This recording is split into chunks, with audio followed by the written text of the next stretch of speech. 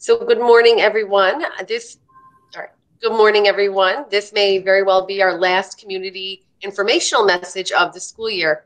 And I'm going to start us off with a few updates.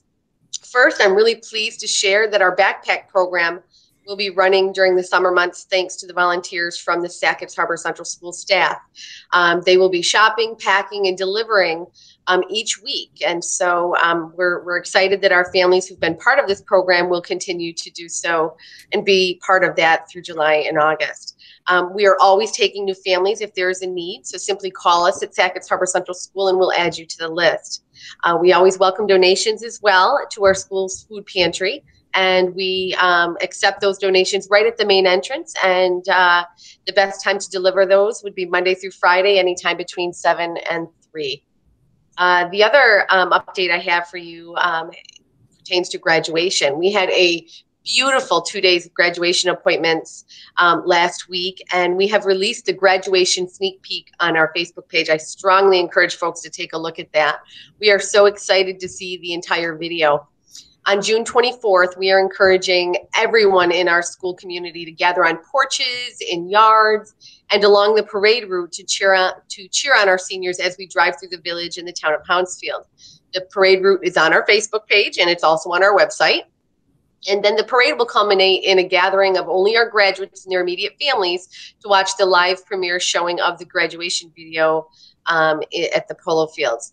We are going to be making a few tweaks to our graduation plan given the governor's most executive order, and our graduation planning team, which is comprised of staff, students, that being members of the class of 2020, and parents will get together this Thursday and talk more about the final details.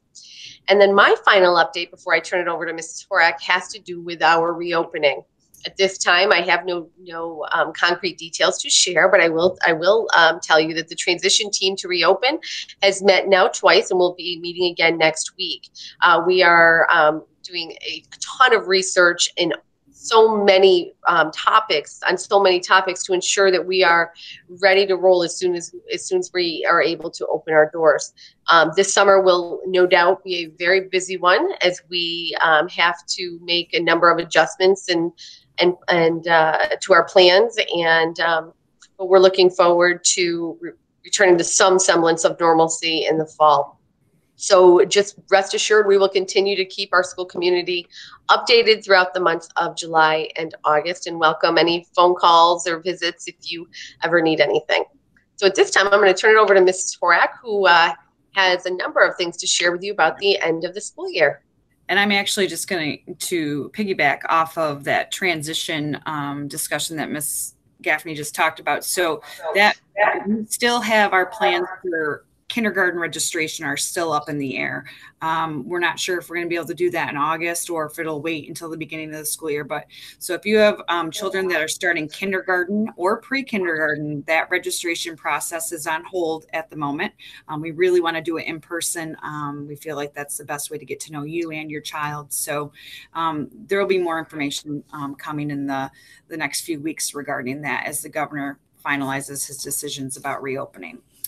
I just wanted to take a few minutes to let all of our parent teachers know that this week we are wrapping up instruction for all students. So next Monday through Thursday, we're going to be used as makeup days for middle and high school students.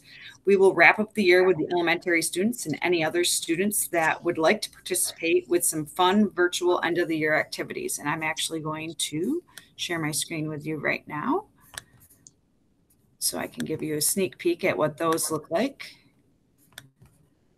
So we've created this. So on Monday, June 15th, we would like you to, if you so choose, to create a time capsule. And actually, Ms. Gaffney purchased a time capsule for all of us here at school to participate in this activity as well. So we're going to be putting some mementos of 2020 into the time capsule, and we're going to bury it here and dig it up in 10 years. But we'd like to encourage you to do some of those same things at home. It has been a crazy year, so we want to document this historical, unprecedented time. On Tuesday, June 16th, we'd like to encourage you to take virtual field trips. There are so many cool museums, national parks, and zoos and aquariums that you can visit online. So check out one of our cool suggestions. This calendar is going to be shared with you via email and our Facebook page and our Family Connection page, but all the links on here you can actually click right on for the virtual field trips. And on Wednesday, June 17th, you get to have your very own virtual field days. Unfortunately, this year, we're not going to be able to have our fun field days that we usually do that culminate with ice cream, but you can do it at home. So you're going to see how many points you can earn. And if I'm going to go to the next slide, you will be able to see there's all these different options for having your virtual field days at home. So have some fun with it with your family. Wednesday, also, we will begin our technology and book return, and I'll talk about that in just a second. And then on Thursday, June 18th, which is our very last day of school this year, you can wrap up our school year with a game day. So play any games with your family if you have any outdoor games or indoor board games, depending on the weather. That will help you celebrate the end to this crazy school year. So just so parents know, the fourth quarter officially ends on June 18th. Report cards, AIS progress reports, and special education progress notes will be mailed home to you on Friday, June 26th. So I'm going to stop presenting my screen right now, and then I'm going to come back. So I want to talk to you I'm going to present one more time. Sorry, I have this other for Wednesday and Thursday. I want to just share with you about the schedule for textbook and technology return. So on Wednesday and Thursday, June 18th, students will be able to come to school with their families to return any school items that they've borrowed to use at home during this time. So all Chromebooks, other borrowed technology, including calculators and textbooks, library books, and any fees for the cafeteria or library will also be able to be collected during these times. You're also going to be able to pick up any awards, summer packets, goodies, and if you sign up for the Hay Memorial Summer Reading Books for your children, you can get those at that time as well. And then the PTO always likes to sponsor an ice cream social. So this year they're generously donating ice cream for all of our students as a sweet way to end this crazy year. We're going to do things a little bit differently. So we're going to have a drive-through drop-off pickup system set up in the parking lot by the basketball courts for this. And this is the map that we're going to be using. So it's going to be a one-way entrance and exit, and you'll be asked to remain in your cars at all times. You're going to also be asked to come at specific designated times.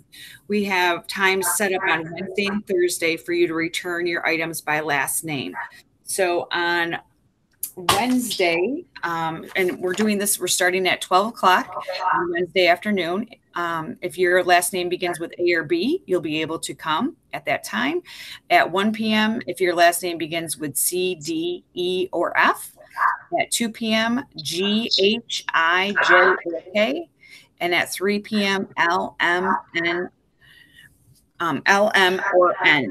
And then between 4 and 6, only on Wednesday, if you're a family that can't make any of those afternoon times on either day, we will be here from 4 to 6 collecting items and serving ice cream as well. And then on Thursday, we'll do the last half of the alphabet with O, P, Q, and R starting at 12 o'clock. At 1 p.m., S, T, U, or V. And at 2 p.m., W, X, Y, or Z.